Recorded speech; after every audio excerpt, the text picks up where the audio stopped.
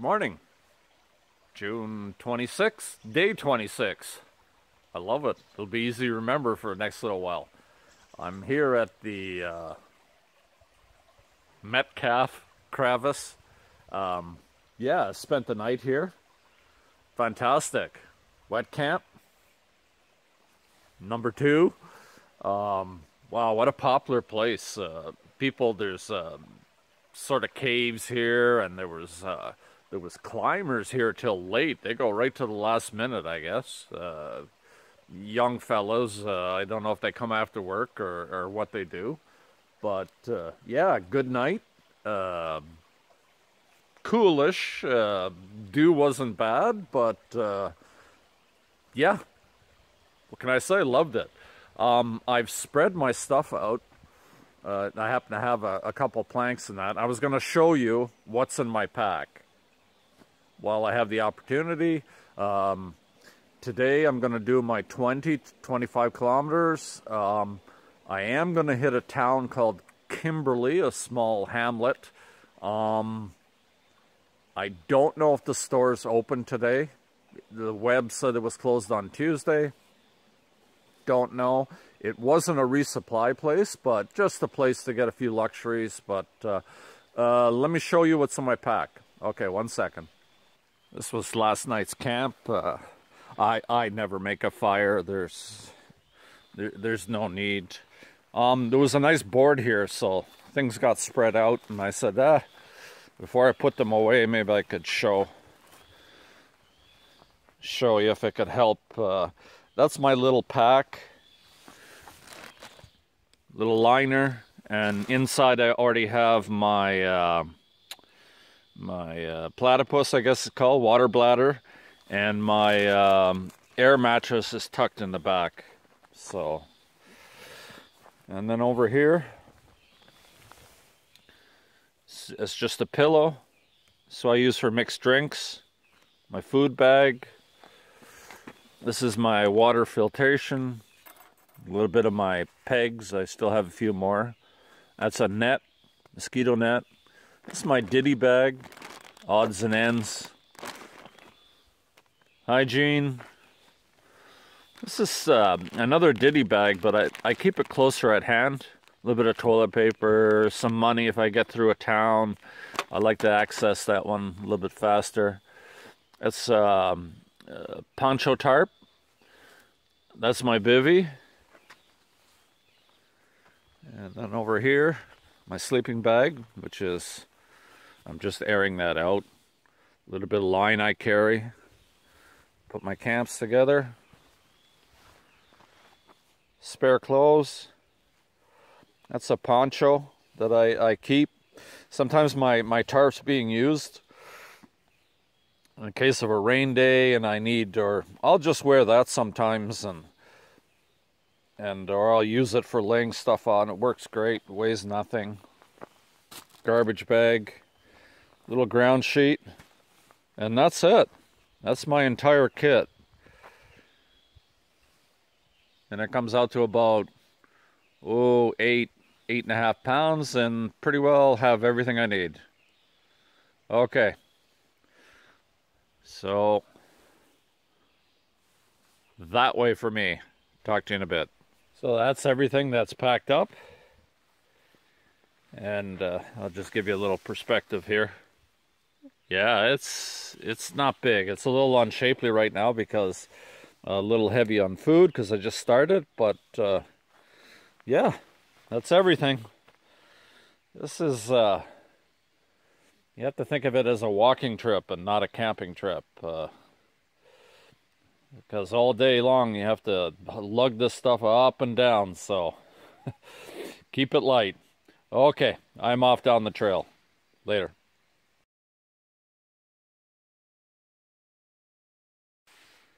Forest types are changing again here in the valley. I'm not down at the bottom yet, but nice.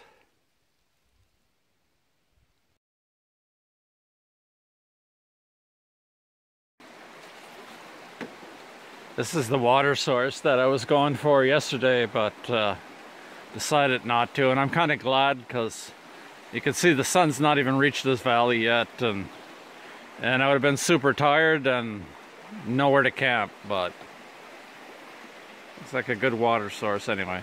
When I was breaking camp this morning, a fellow stopped to have a chat. He says, "Oh, I'm doing a 9-10 kilometer loop."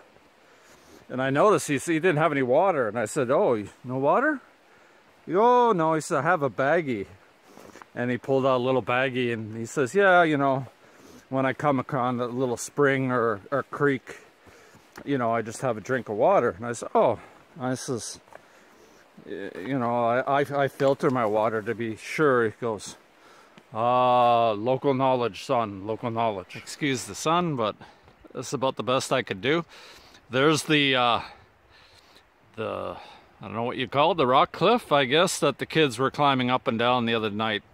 So I slept just below there, and then I made my way down the valley to the river, and then back up again. But yeah, quite a neat place.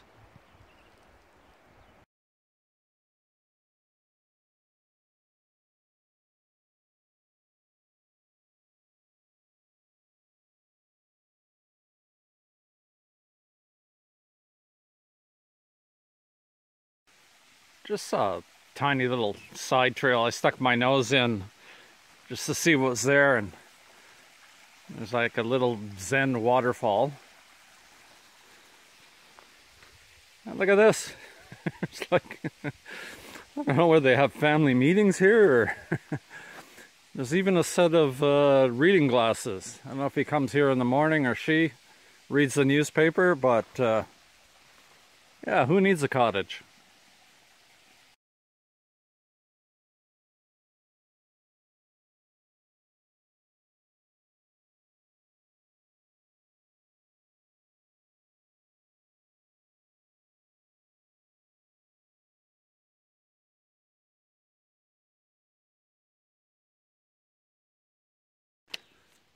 These are typical fences that the old-timers would build. They're basically just crisscross cedar posts, but I just thought I'd show you that.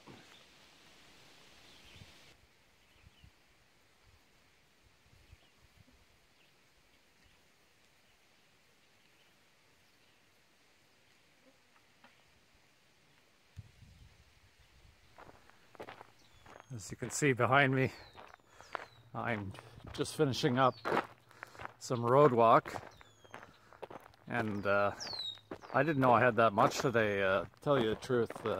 I have more after this. I'm gonna kind of meander through the forest here a little bit. I pop out in another road walk, and then I'm gonna end up in a little village called Kimberley, and hopefully there's something open there. I can grab some fresh fruit or a drink or something, but yeah, pretty uneventful day. I'm kind of zigzagging and making my way to the center of the valley as I go down in elevation all the time, and yep, making my way to the I guess the southern portion of the valley. So, but yeah, I'm enjoying it, really. It's a lot of fun. Okay, later.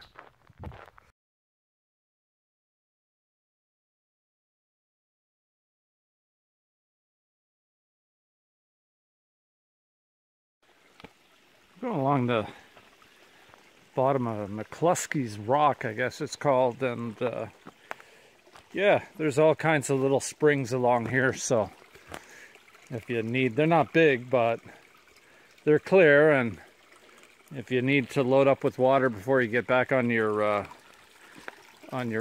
road walk, you can do that, so just to let you know.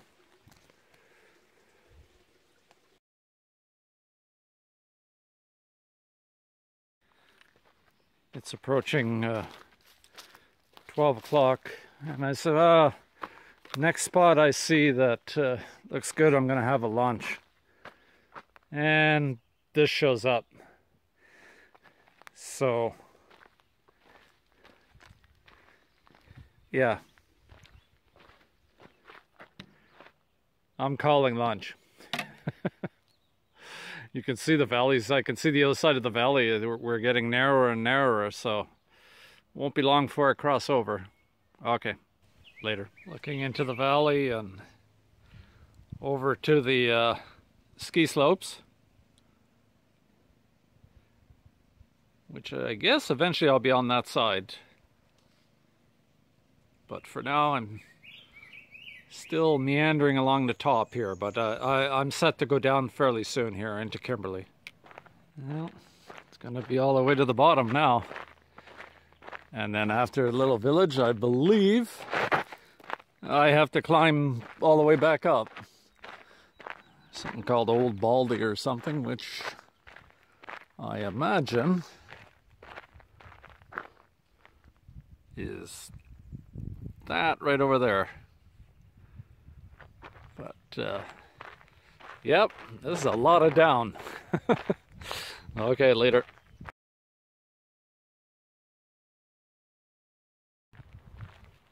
I'm officially at the bottom of the valley, and I'm approaching Kimberley, and that, I guess, is downtown Kimberley. We'll see if there's anything there. It'd be nice to get a treat since I got to climb all the way back up, so let's see what happens.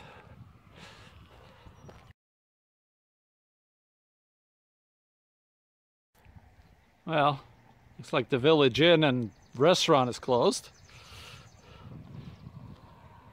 I'll keep going.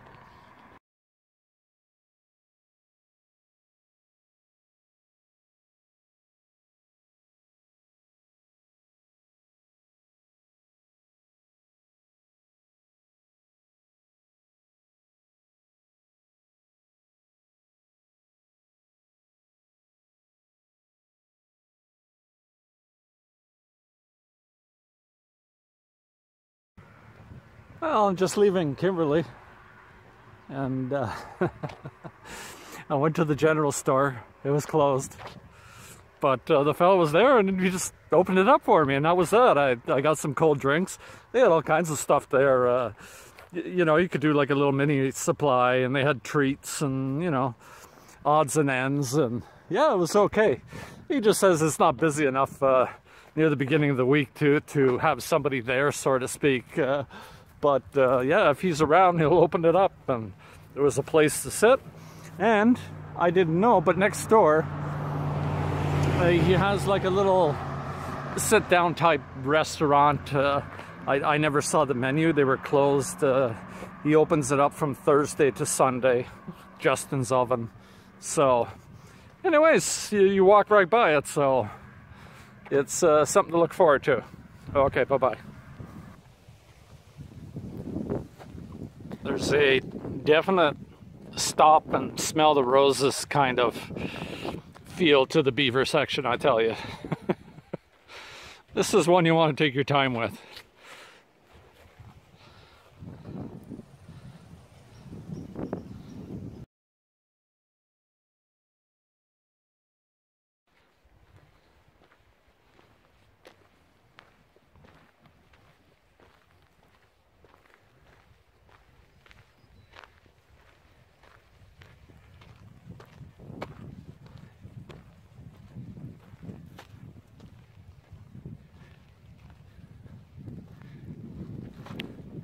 I usually associate a cedar forest with a swamp, and yet here I am. It's on a hillside, no swamp. Must get like tremendous runoff.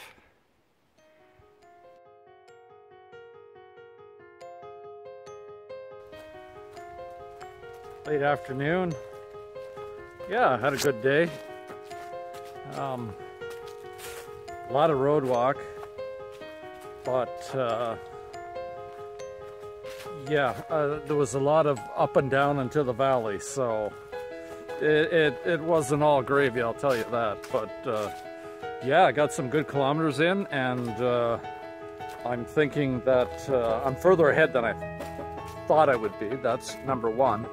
And next good spot is home. Nothing looks too promising, but I have to be a little bit careful because there is weather coming in. And but I'm pretty close to Eugenia, so we'll see how it works.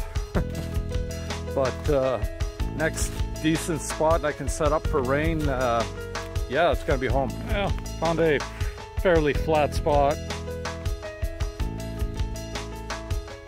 A little bench and a view. I'm just beat. I'm tripping all over, so I'm gonna make this watch. I'm gonna make it work. I'm gonna watch the, looks like there's turkey vultures in the valley down below, catching the thermals. And then I'm going to bed. Okay guys, I'll show you when I'm set up. I'm at the store. And you know that feeling you get when you think you dropped something or you're forgetting something? And I had to take my pack apart to fill up with water because of the bladder. And I was climbing up the hill and I just kept on thinking and thinking and thinking. Anyways, I come to set up camp, and the first thing I set up is my bug net. No bug net. So I either left it at the store or maybe on one of my stops or something, but wow. Big sad face when I realized that, let me tell you. I have a little head net, and I'll have to make that work. I'm gonna try to call them, and it's not like losing a tent peg or anything. That's pretty essential equipment this time of year, but I'll use the head net tonight. Hopefully the bugs won't be too bad, and then I'll have to sort that out. If he has it, I'll get him to put it aside, and maybe when I swing the other way up the valley or something, I'll make arrangements to get it. But yeah, beautiful day, and then kind of bummed out. Okay, I'll show you my little tent here. So I just set up a little A-frame for tonight. It'll get cleaned up much better, of course, before I go to bed, but yeah. Anyways, I'll just sit there with my sad face and have my supper, and maybe the view will cheer me up. Okay, we'll see you tomorrow.